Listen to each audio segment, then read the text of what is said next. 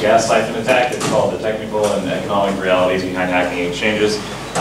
It's a little bit of an intro to gas token and then a story about a bunch of exchange exploits we found last year and kind of how that all came about and what you can do to protect yourself against it. We're going to start with a live demo, so if you guys want to take out your phone and scan this, this is a cryptocurrency or an Ethereum address that's a contract.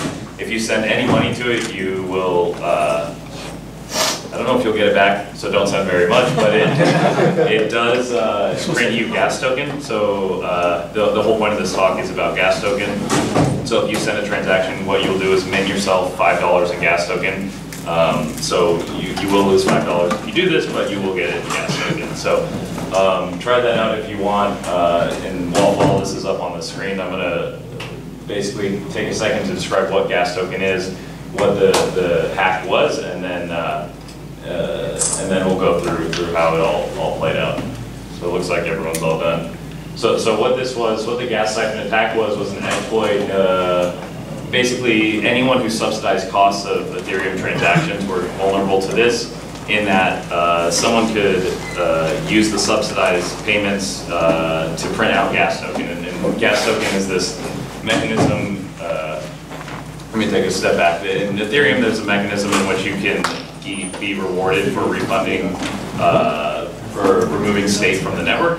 And so when you remove state from the network, what the Ethereum does is it pays you back in gas refunds. And what this attack is taking advantage of those refunds that are built into the Ethereum ecosystem. And so in order to execute this kind of attack, it's very simple. You deploy a contract we'll go over in a minute, or in the same kind of contract you guys just transacted with. You initiate a withdrawal from an exchange or from someone who pays for your transaction fees. You send the withdrawal to this contract, and the contract does its magic, and then at the end of the transaction, you get minted gas token, and the money comes straight from the exchange, independent of your actual holding on the exchange.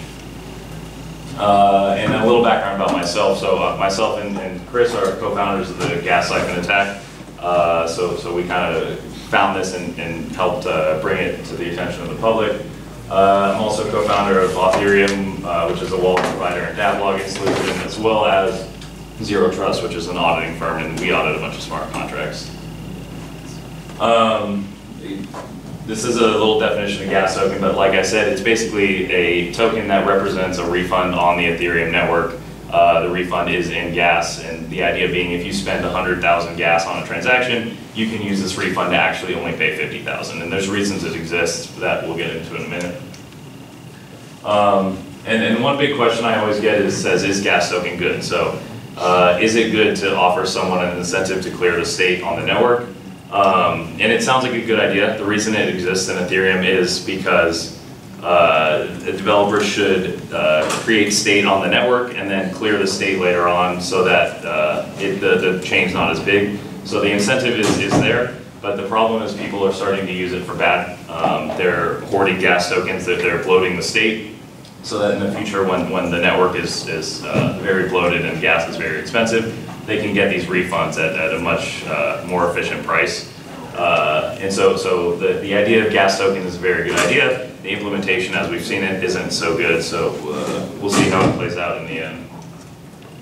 And how people are using gas tokens today, a lot has to do with arbitrage. So the idea being, if I want to make a transaction on Uniswap and make some arbitrage through exchanges, and I might have $1 profit to be made, someone else with gas token might be able to make that same transaction. And what they can do is use gas token, and like I said, it reduces the fees. The gas costs, and so what that $1 now turns into $1.10 for someone. And when that happens, they've now effectively gotten an advantage at arbitrage that no one else who doesn't have gas token does. So it's pretty dangerous in that sense. That's usually pretty well coupled with front running. So a lot of people do front running and gas token arbitrage in the same vein, and it works for them. No one really knows how it really affects the network. Finally, exchanges can use gas token as kind of a hedge or gas futures. So you can imagine if exchanges print a bunch of gas token now, or in the future when gas is very expensive, they might be able to even that out by basically having bought gas futures now, so that when the network's clogged, they can still provide their customers with a very constant gas price. I'm going to run through the code real quick via the gas token. It's quite simple, and you don't really need to understand code to understand this. But here's the whole contract you just interacted with, and there's only 4 functions. So here's a set mint rate, and all this does is set a rate of tokens you want to mint. So this would say you'd say I want to mint 5 tokens per transaction, so that when you withdrew from an exchange, you'd mint 5 tokens, and you can change this, and the higher the rate, the higher your gas limit of the transaction would be. The actual mint function, again, this is just a token. It's an ERC20 token, and so you just call token.mint and then the number of tokens that you pass in. So that's also very simple. This is the fallback function. So the reason this works with exchanges is when you don't provide data to a transaction, the contract automatically calls the fallback function. In this case, it is mint. So now it calls the mint function given the mint rate you previously provided. You don't need to do anything. The exchange now is basically paying for you. And finally, you can withdraw the tokens. So the tokens will live on the contract, and then you withdraw them. And so this is just transferring the tokens out, as well as I think Ether. There's some in there. So it's very simple to execute this. It's dangerously simple, some would say, but it's all good. Here is an example transaction. And then you probably can't see this, but it's an Etherscan contract, and this is a withdrawal from an exchange. And it's a withdrawal of 0.01 Ether, so nothing too crazy. But if you look here, there's a transaction fee of $34 or 0.2 Ether, effectively, and the gas limit is 6.5 million. And so this is from a big exchange, and it basically went straight to the contract, and the exchange paid 6.5 million gas at 30 gigawatt gas price for free. And what people can do with this is now take advantage of it and print gas tokens. So this is the first transaction we did when finding the exploit, and so it's you can look it up if you want, but it's pretty dangerous. And so who is affected by this? Exchanges like we've just been talking about. Meta-transaction relayers who subsidize gas costs. This can kind of be scoped out to just anyone who subsidizes gas costs. If someone's paying for your gas or for your transactions, there's a really, really good chance that you can print gas token on their dime. So if any of you are doing this, just watch out for this. You can set limits to the transactions, but we'll go over that in a minute. In any really EVM-based chain that again, subsidizes the transactions and has this kind of mechanism built into it. How can they fix it? Don't pay for users' gas. I know it's a really nice UX to be able to pay for your users' gas, but if you are paying for gas, they are going to try to take advantage of the free money. And this is one of the best ways for them to do it. Now getting into a lot of pictures and a lot more interactive stuff. So here's a bunch of pictures of mobile wallets. So this is, you can't see it here, but Trust Wallet, Coinbase, and MetaMask. And why these exist is because I'm showing you that they try to abstract gas away from users, and when they do this, they make the user vulnerable. So you can see here, they have this concept of network fee, transaction fee, and users can almost guarantee most of you don't look at that too closely. But what these are saying is, hey, I'm sending 0.001 ETH, but the fee here you see is $3.85. And if you're just clicking and you think this is a normal transaction, you're not going to see $3.85. It could also be $30 or up to $300 maybe.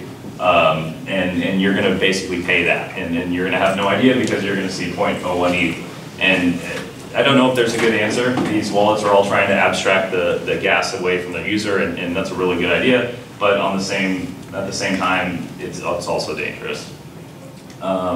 This is also Argent, and the reason it's by itself is because they kind of do it the worst in that they say it's free, it's paid by Argent. So they don't even give the user the idea that there is a fee associated with the transaction, and it's dangerous. It's nice, but it's dangerous, and so it's just something to look out for. And then going into what we actually did last year, so the hack happened, or the exploit happened last year at Devcon around this time, and we were basically realized every exchange was vulnerable to an extent. So some exchanges you could have taken $50 per transaction from, some $2, but if you write a script, you can basically take every million transactions.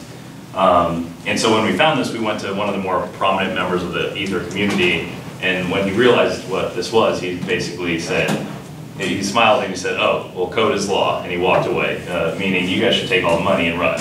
But it's, a lot of the exchanges are in interesting jurisdictions, and we didn't really want to deal with that. So we decided to work with different people to kind of get this resolved. We got in touch with all the exchanges, and what you'll see here, and we figured, hey, we'll be the good guys, and maybe we'll collect some bug bounties for this. We'll put in a lot of work, but we'll get paid a little bit. And so here's an example of one of the exchange's bounty pages. You don't need to read it, but what is good to see, it says, if you find an extraordinarily severe issue, we can pay you up to $100,000. And so we did the math. Could have taken 10 million from them. That's pretty severe. They would have stopped their exchange, and they can just give us $100,000 instead.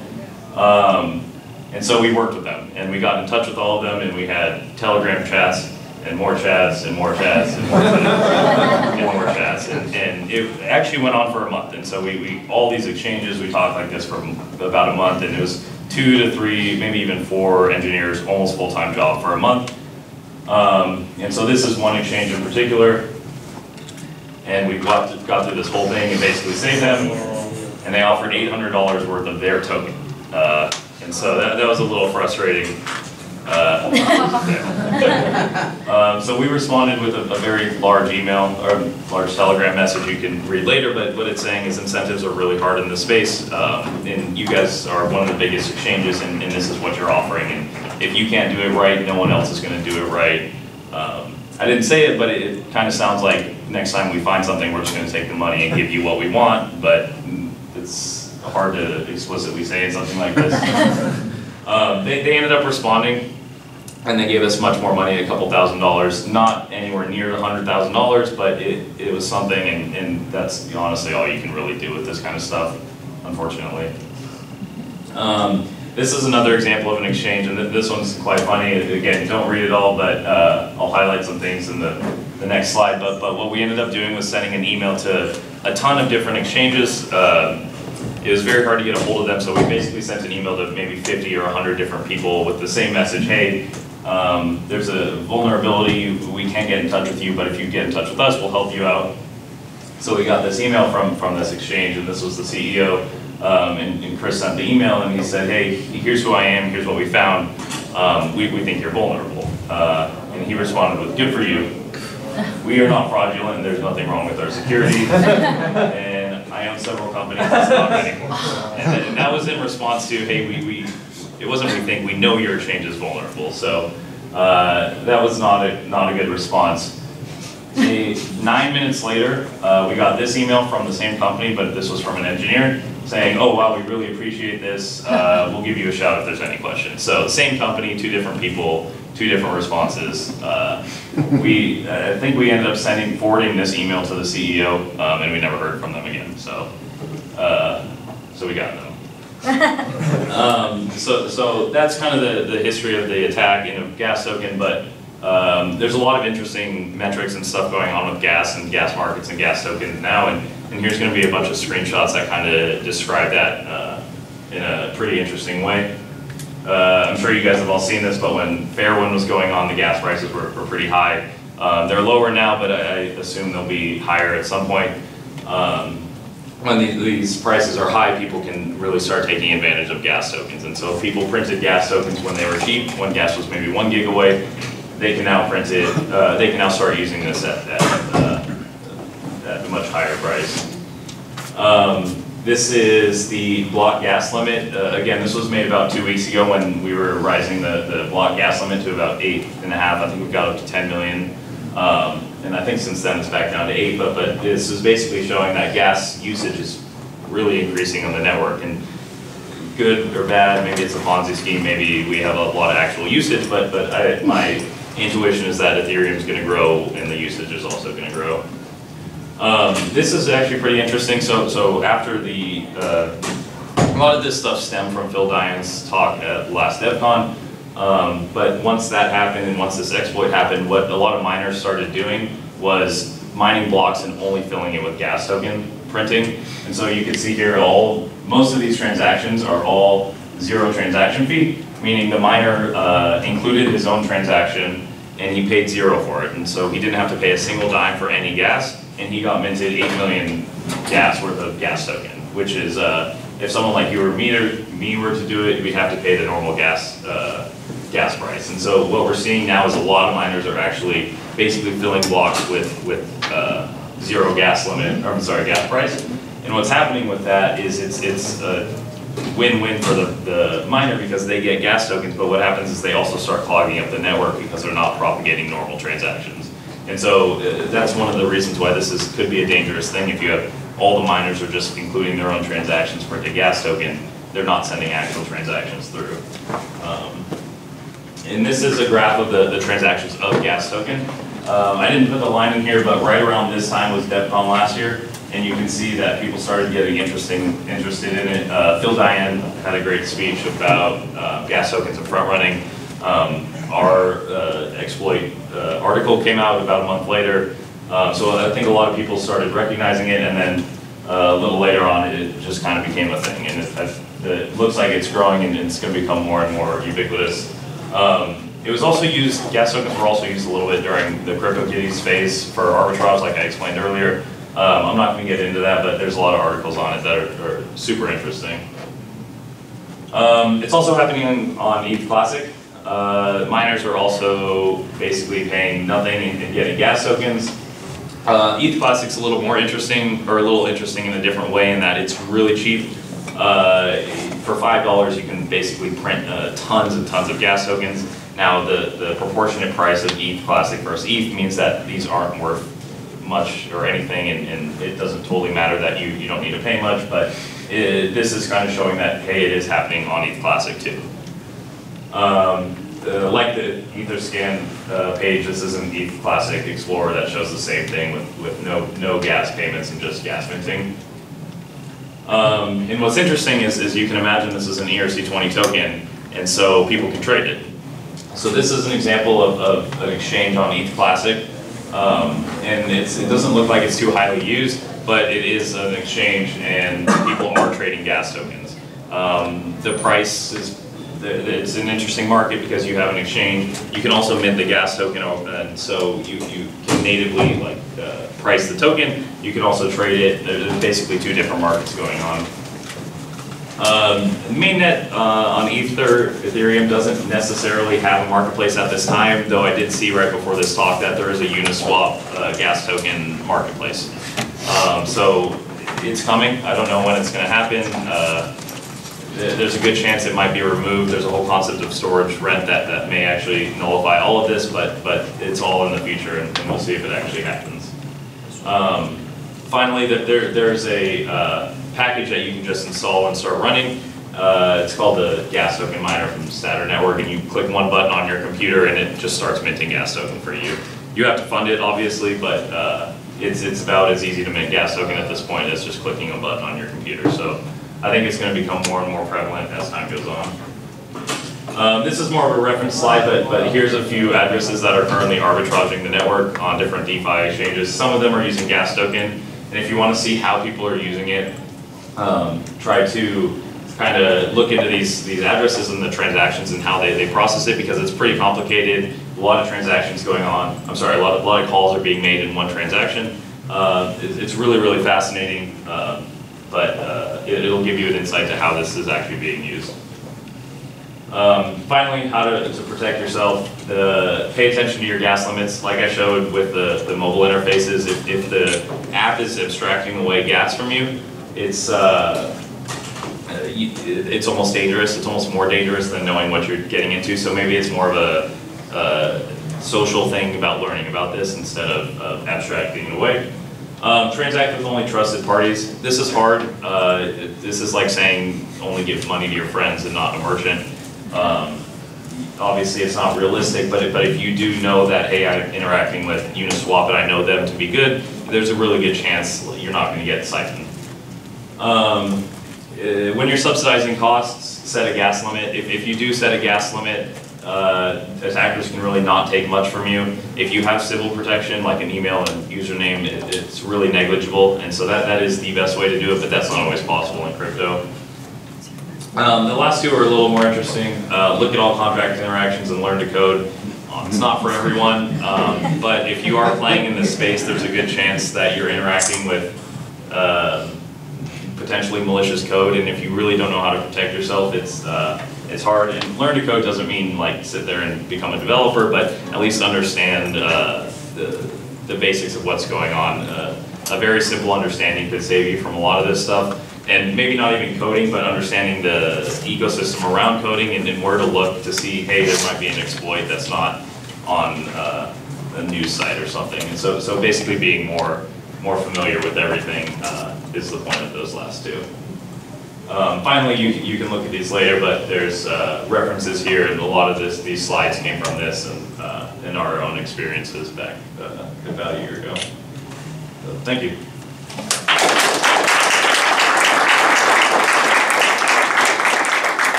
Is there any questions? I don't think. Yeah. Why did you cover the name of the exchanges? Because I don't know how they'd respond if they saw the talk with them. There should be at least an informal way to know who's an asshole. You can look at the Etherscan transaction and it'll show you. For the exchanges to protect themselves, is something more complicated than just setting the gas limit required? Yeah. There's a few things. They all have holes. So for example, with Ethereum specifically, you can check if the interaction is going on with the contract. And the exchange should probably assume, hey, I'm only interacting with a non-contract, and they can actually check that. And a non-contract can't do this stuff, but a contract can. So an exchange can check, hey, am I interacting with a contract? There are ways around it. For example, if you deploy a contract and make the withdrawal in the same transaction, it doesn't look like a contract at that point, but it's pretty far out there. The gas limit is the best, but then that also gets into questions like, what if a user is trying to withdraw into a contract safely? And it's a really hard question, and I don't really know the answer. They could just charge you for what, your fees. They could charge you, and some exchanges actually charge a withdrawal fee that is greater than the amount of tokens that they could mint for you, and that is a really good answer. But again, it's not the perfect answer. How good are the nodes at estimating this stuff? Because nodes, if you're running a node, you can go and estimate the gas kind of usage of a function call. How good are they at estimating whether or not the contract underneath, the gas token contract, is going to go and create X amount of data on chain? I want to say it's super easy. Sure. I just don't think people are doing it. Okay, yeah. So yeah, that is a good answer. We got one more. Yeah. So I know there's two different variants of gas token. Yeah. Can you explain a little bit about like when you would reach for either variant? Yeah. So there's the deeper answer to that is go to gastoken.io, I think. The quick answer is there's two ways to get a refund on Ethereum. One is to reduce state, so setting a variable from 1 to 0 collects this refund. Another way to do it is to self-destruct a contract. I think that's the more efficient way, and so if you basically create, what Gas Token 2 does, it creates 1,000 contracts for you, and when you go to use it, you just destroy the contracts, and that's the type of refund. So, but gastoken.io, they have a very, very in-depth analysis of all of that. And I think that's all my time. Thank you.